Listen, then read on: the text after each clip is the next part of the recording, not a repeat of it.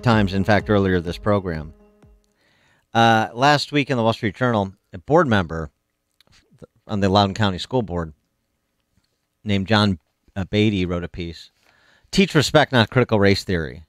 Just some background on Loudoun County, since it's getting so much coverage because it's one of the wealthiest areas in the country and because it's so close to the Beltway. Some background on, amid all of the back and forth sort of philosophically about the curriculum and the underlying scholarship. What is there a problem at Loudoun County? In Loudoun County Public Schools? Before I was elected to the school board, writes Mr. Beatty, Loudoun County Public Schools in early 2019 spent $400,000 on an equity consultant to analyze graduation rates and other data to determine how racist the school district was. After breaking down the data by race, the consultant found tiny differences in the graduation rates of black high school students and white ones. The gaps, often only 1 percentage point, were not statistically significant. Yet, the superintendent deemed them sufficient evidence to bring in other outside groups, which declared Loudoun County systemically racist.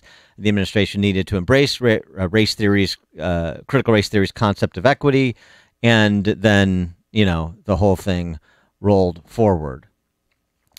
He goes, as the title of his piece indicates, concludes by saying, our children aren't racist or prejudiced. They're just kids. They need formation and guidance. By treating others with respect, even those with whom we disagree, we'll begin to heal our schools, our countries, our counties, and our country. It's a nice thought.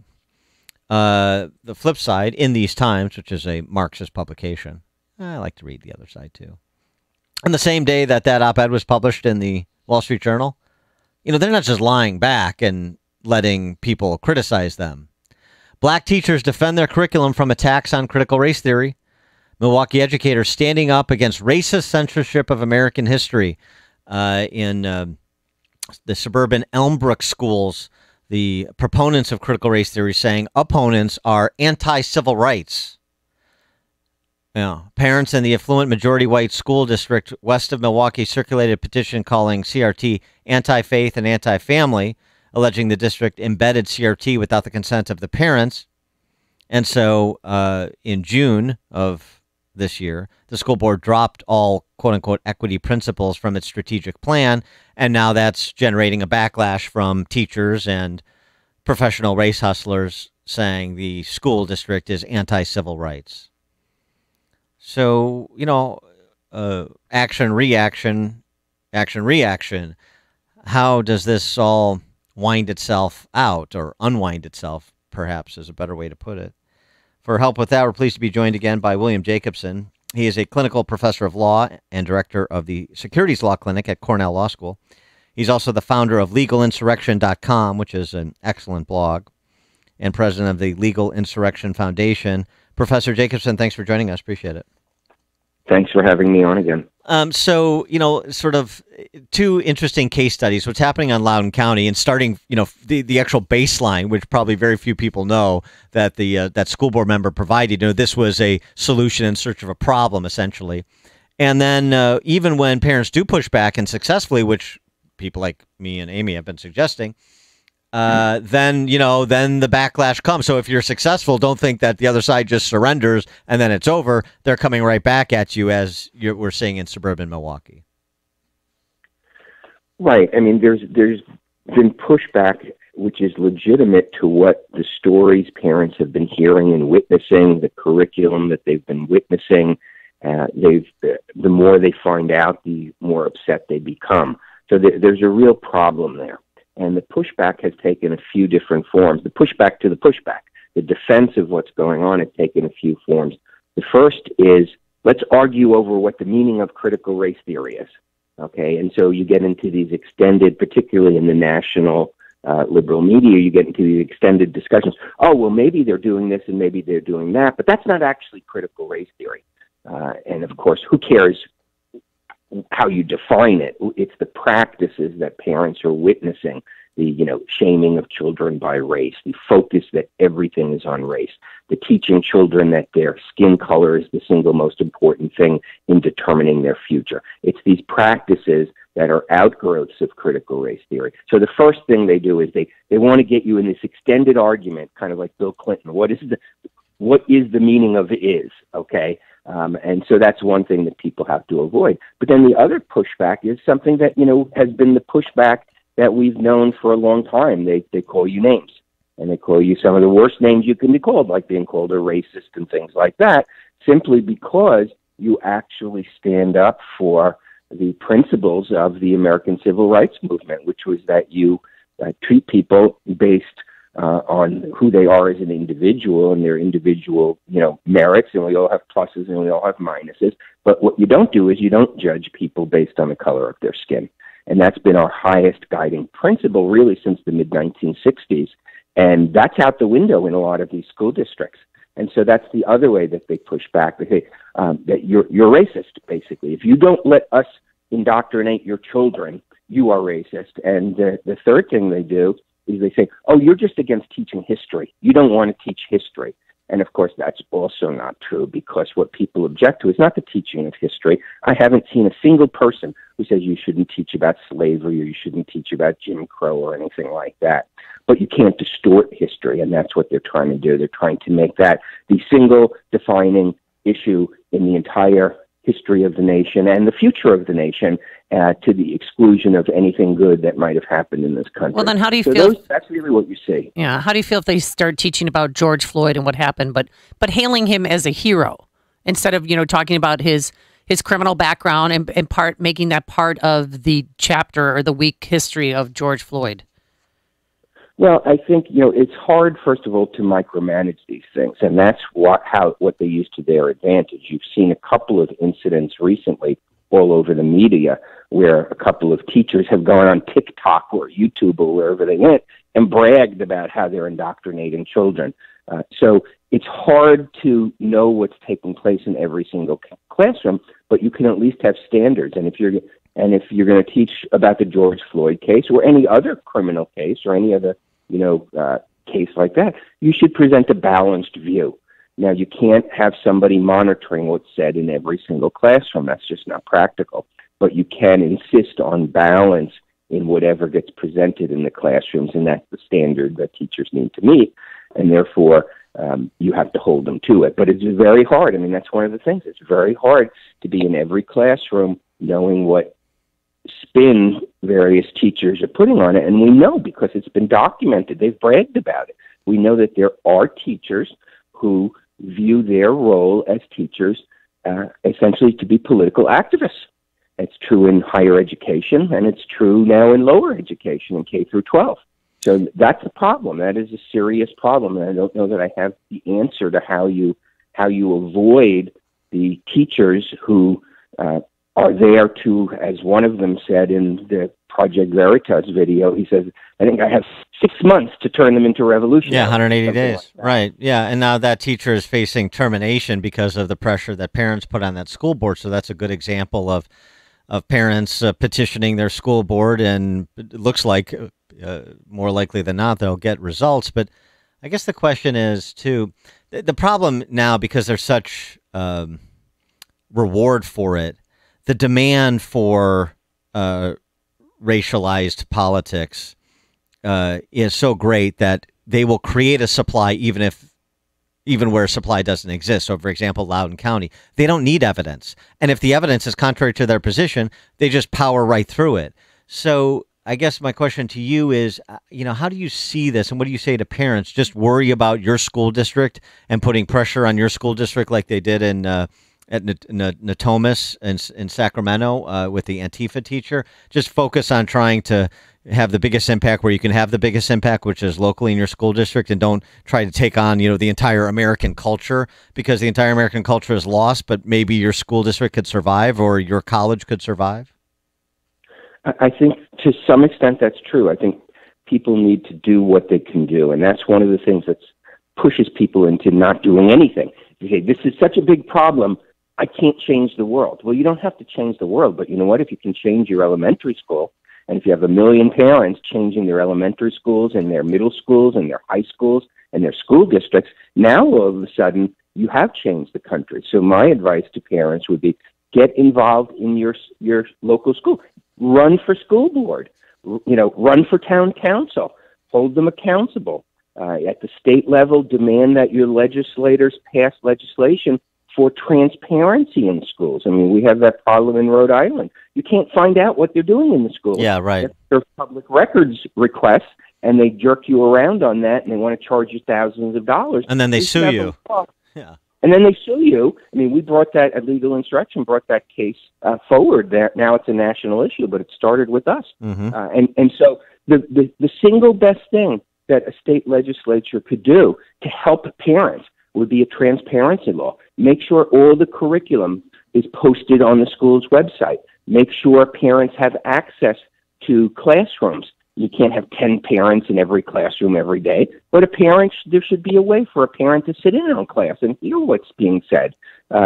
Transparency is the single most important thing, because this battle is going to be fought in thousands of different schools around the country. And in fact, the National Education Association and the American Federation of Teachers have announced they want this, and they want critical race theory or some variation on it in every single school in the country. And therefore, you have to be active. And there are so many parents out there. Just get involved and do what you can do. Right, but some educators, are telling their kids, forbidding them from discussing the curriculum and exercises with their own parents. What should happen to those teachers? Well, I think that may not yet violate a policy, but it should. There should be those. That's part of transparency. That is something that parents are entitled to know, and therefore, if you had transparency laws and you had laws that prohibited them from hushing up students about what's going on, then that would be a policy violation. I don't know if it is yet. It's certainly a bad practice, but I think that those are the things, and therefore, and if you can't get your state legislators, you live in maybe a blue state, and they're not going to do that because the teachers' unions don't want it. See if your local school board can pass a transparency provision. There's no reason they can't do it, even if the state won't mandate it. So my advice to parents, my urging to parents is do something, okay? Because doing nothing will allow these, national interests to push this really destructive.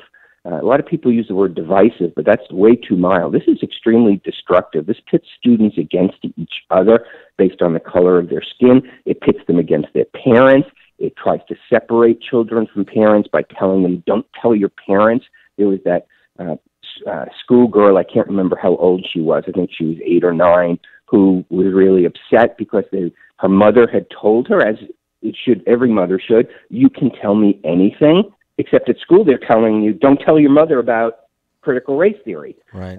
It separates children from their country because it teaches them that somehow the U.S. is uniquely evil in history and is so evil that it can't be changed. It's so-called baked into our system. It really is way beyond divisive. That's too kind a word. It's destructive to the nation, and therefore I think people need to speak up about it. Yeah, the one of the issues which you're getting at is we don't have enough troops on the ground, so to speak. There was a good piece a few months back by Richard Hanania, who's an academic at Columbia University's School of International and Public Affairs, Why Everything is Liberal. A pretty data-rich piece over at his Substack. And he just a couple of examples. Biden and his associated committees received donations from 5.9 million people, Trump from 3.7 million people. And he goes through other such examples, including the attendees to BLM marches or Occupy Wall Street as compared to Tea Party or Trump rallies. He writes, people who engage in protesting care more about politics than people who donate money, and people who donate money care more about politics than people who simply vote. And the left has a numbers advantage when it comes to the small number of people who try to influence public policy or electoral outcomes. That's true. I think that's true. And part of that is the aggressiveness in going after people who, if you donated $20, I think there was somebody recently who donated $20 to Trump, and now they were trying to get him fired from his job. I don't know if he was fired or something like that. And so, yeah, the left is extremely aggressive in scaring people away. And parents need to understand if they're going to stand up, they will get attacked. But at some point, you've got to stand up for your children and you've got to stand up for your community. But I totally understand it. It's a personal decision. But it's more than small donors. It's more than individuals. One of the things we've been researching is the groups behind this national push for CRT. And it is absolutely astounding. And there is hundreds of millions of dollars flowing into this area to promote these policies, from the Gates Foundation to everybody else. Name brand foundations that you wouldn't have thought would be involved in this are funding groups who are pushing this.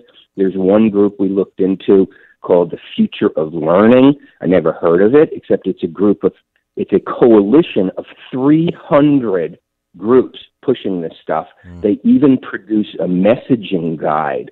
Every talking point you have heard in terms of the defense of what's going on and the attacks on parents, calling them AstroTurf, calling them, tools of the Koch brothers, all those sort of things, is in their messaging guide. And they've got about 15 or 20 major foundations funding them, 300 groups. The power in this society, contrary to what you might hear on CNN, is not with this right-wing dark money that you hear about. It's a vast world of left-wing funding by names of foundations that you would be shocked fund this stuff. And that's really, so, parents are up against a lot. But the difference is there are parents who, this is the issue, and this is what scares Democrats so much. This is the issue where people really are willing to get involved. And we're seeing that around the country. And that's why they're trying to demonize it, just like they did the Tea Party movement, by calling it AstroTurf, et cetera, because they realize this is one that could hurt them. This is one that hits very close to home for people because it affects their children's education. I mean, my goodness, if your child is being taught that, showing your proof in math should not be done because it's an attribute of white supremacy. I mean, what could be worse than that? There is not an ethnic group or a racial group where the parents don't want their kids to be taught math properly. Okay, so this cuts across the racial divide that people try to create. This cuts across the ethnic divide. If you notice in a lot of these towns and school districts, the people at the forefront speaking up against these policies are Asian Americans. It's happening in Boston. It's happening in Loudoun County because this curriculum they're pushing and this methodology they're pushing of so-called equity is openly intended to minimize the number of Asian students who get into elite public high schools. So this is an issue that scares them terribly because it cuts across racial groups, it cuts across ethnic groups, and it's very personal to parents. And that's why they're hitting so hard on it. And all your talk about foundations behind critical race theory, I mean, it calls to mind, again, British historian Robert Conquest's second law of politics. Any organization not explicitly or constitutionally right-wing will eventually become left-wing. And that's what you've seen with some of those name brand foundations that you're referencing. He is Professor William Jacobson, clinical professor of law and director of the Securities Law Clinic at Cornell Law School, founder of legalinsurrection.com, legalinsurrection.com. You should check it out regularly, and president of the Legal Insurrection Foundation. Professor Jacobson, thanks for joining us again. Thank you. And he joined us on our turnkey.pro answer line. It's like a hot, steaming cup of information to start your day.